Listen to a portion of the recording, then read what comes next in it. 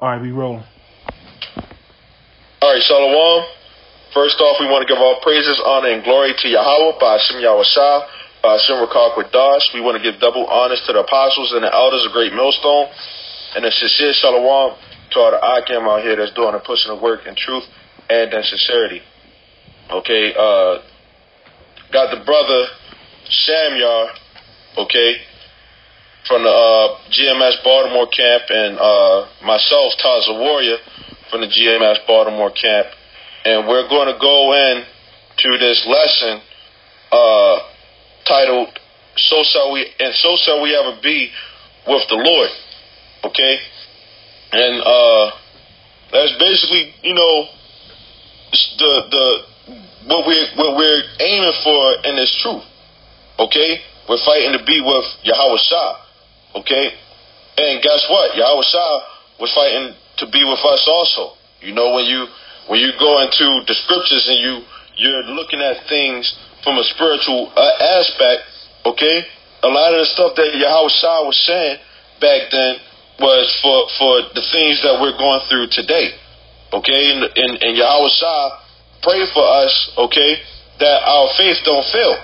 The scriptures speak about Yahweh Shah is with us even until the end of the earth. Okay, so you have to believe in that. Okay, and guess what? When the end of this world or this age that we know today, okay, the end of Esau's reign, then that's when Yahweh Shah is going to come in, and we're going to reign, Lord willing, if we're of the elect, we're going to reign with Yahweh Shah also. But if you got any points you want to say, or if you got that scripture, you could go ahead and bring it out. Khan, yeah, I got a real quick point. You said it's not going to be, well, to add to what your point you made, it's not going to be like a one-sided relationship like you would have in this world with these 2/3 men, or a relationship like you would have with a woman. Like it feel like you're the only one putting your all in it. It's two-sided. You want to put your all in it. If you're putting your all into Yahweh Ba'ashem Yahushua, He's going to put His all in to you as well. Yeah, you got it out. If you got the scripture. This is John 17, and I'm going to start at verse 14. It says, I have given them thy word, and the world hath hated them. Yeah, and that's talking about the elect, the ones that's pushing this truth. Okay? And the ones who's really pushing this truth is Great Millstone. Okay? A lot of people that we know personally, okay, whether it's family, friends, they hate us, because we're actually doing something right. A lot of people in this world are in the darkness, and the scriptures talk about people love darkness rather than light, and they look at the so-called white man as though he has all of the answers, okay, because they look at him like he has the light, That's right. When the scriptures really speak about Yahweh Shah is the one who has the light, not with the so-called white man, okay? Right. But you got it out. It says, because they are not of the world, even as I am not of the world. Yeah, Yahweh Shah, okay, the one who the world ignorantly calls Jesus, was not of the world, okay? And any man that's a part of the elect, okay, you're going to have a conscience, okay? Before you come into this truth, it's something in the world that just doesn't click with you, okay? And you have this mindset like, why don't I get along with a lot of these people? Okay, because guess what? You're not of the world. Now you come into this truth, and everything just starts to make sense. You don't have that being a loner type of feeling anymore, because you have people, okay, that are on the same page or accord with you to try to get to the kingdom. Okay, and those are the men that Yahweh Shah prays for. Okay, but you got it out. You want me to continue on? Yeah. This is verse 15. It says, I pray not that thou shouldest take them out of the world. Again, that's the elect. but that thou shouldest keep them from evil. Yeah, and if you ever got any point, you go ahead and make the point, but where they say, but thou shouldest keep them from the evil. Okay, that's what, the thermonuclear missiles. Okay, which we coming upon a time with the famine that's about to happen. Now, one of the scriptures that comes to mind, okay, is Romans the 8th chapter, and it's the, what is it? Let's say the 35th verse, if you can get that. This is Romans 8:35. Who shall separate us from the love of Hamashiach?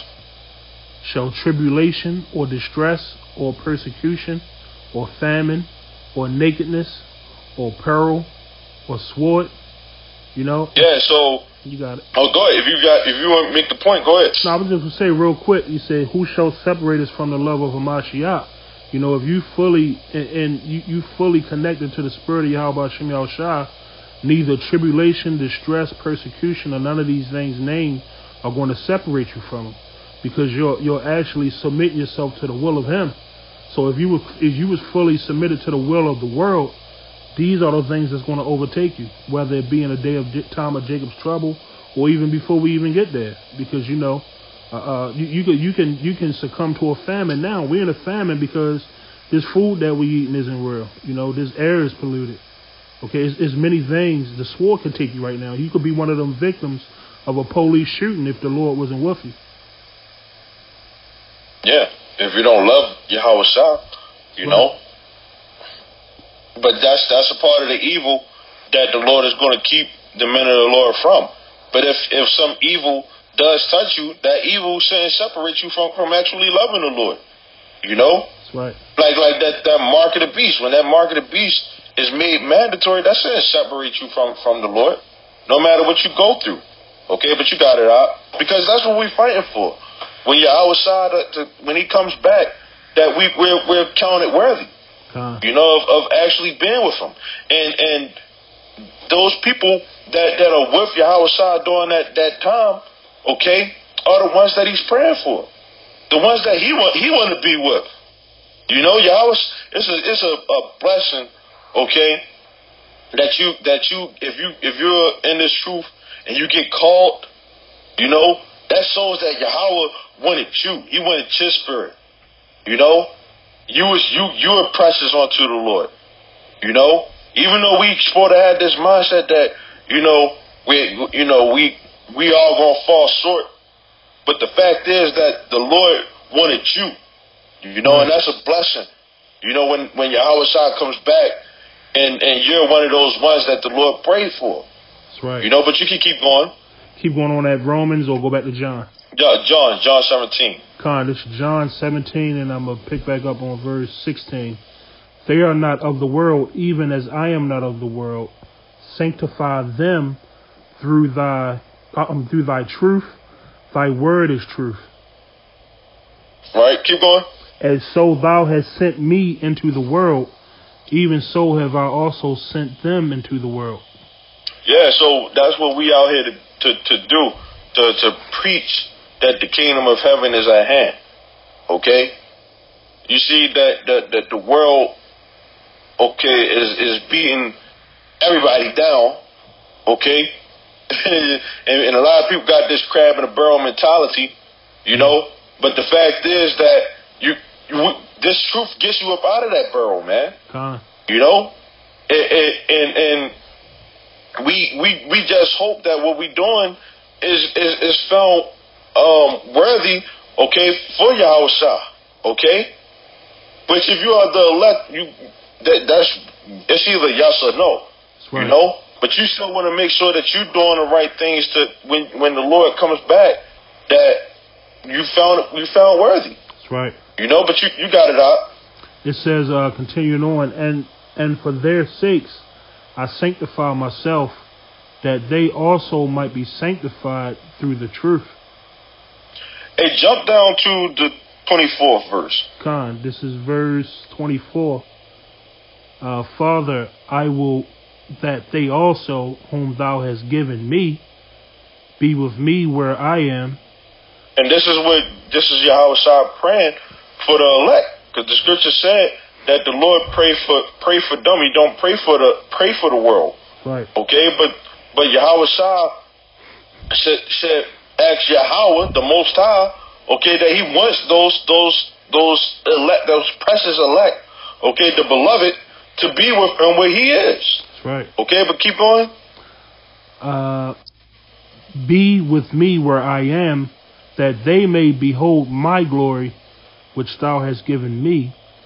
Yeah, so, hey, when Yahweh Shai comes back, right, you know how beautiful of a sight that's going to be? Khan, He's going to share His glory with His men that He chosen, man. And you know, a king really don't have to share his kingdom with his subjects, but He's not looking at us as subjects, man. He's looking at us as joint heirs and partakers of His glory, man. But with Him getting all the glory, you know. God, and that's what the scriptures say, that He going be coming with that glory, you know. And it's going to be to the point where it's like, you know, like yes, like, you know, finally, like the hell is off of me, you know. When Yahweh Shai comes, of course you're going to have that fear, like, am I worthy to get called up? You know, like that sight of Yahweh Shai coming, okay, is more scary than them thermonuclear missiles coming down. That's right, God. You know, because that's our only escape up out of this hell. God. You know, so when Yahweh Shai comes back and we see Him, you know, that's like the thermonuclear. If you ain't of if you ain't of the Lord's elect, that's like a missile already killing you anyway. Right. You know, that's like you already died anyway. Yep. But that's enough of you know, shedding tears and just breaking down, you know, so that when the Lord comes back, that you end up getting beamed up out of here, man. And if you do get beamed up, you're gonna be with the Lord forever, man. That's right. You know, you got it out. It says, "For thou lovest me before the foundation of the world." And keep going. O righteous Father, the world have not known thee, but I have known thee, and these have known that thou hast sent me. Yeah, and that's why we keep continue to pray, okay, and to fast, okay, because you know we know that Yahweh sent Yahweh Shai, but this fight, you know, it's gonna be a fight all the way until the end, man. You know, this is something that we like got all our hopes on, you know, like you meditating on it day and night. You know what I'm saying? If you really into this truth, you always make it. You want to make sure that you're doing the right thing. You know. So when the Lord comes back, He's like, "Yeah, I was proud of you, man. You know, I seen what you was doing. You know, because the scriptures talk about that the eyes of the Lord are 10,000 times brighter than the sun. So He sees everything, man. You know, and He rewards you at the same time. You know, but hey, can you get that John 14 and 2? Bubba Kashar. John 14. Let me start at 2. Yeah. This is John 14 and 2. Yahweh Shai speaking. In my Father's house are many mansions. If it were not so, I would have told you, I go to prepare a place for you. And that's that you know, every brother is going to have their own piece of heaven, man. Okay, whatever makes you happy. You know, every brother is going to have that. You know, and the Lord knows what makes you happy. That's right. And that's still Yahweh Shai serving us. He's preparing it for us, man. You know, like when you come over to somebody's house, you know, they get things ready for you to come because they know they having guests. You know, when Yahweh Shai came, He served us, man, and yet he's still serving us, man.